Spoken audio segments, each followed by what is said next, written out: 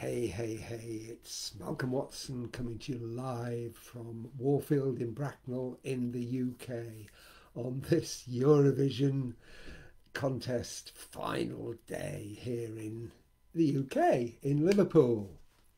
So I'm here with my thought for today, and today it is this: what matters is not the idea we hold, but the depth which we hold it.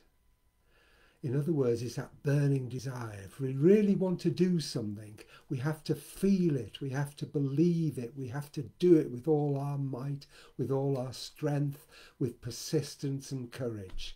So remember that if you really want something, go for it deep. That's the way to do it. So have a great weekend. Look after yourself, look after those you love and those who are important to you. And as always, let us be kind, considerate and help all those people we can.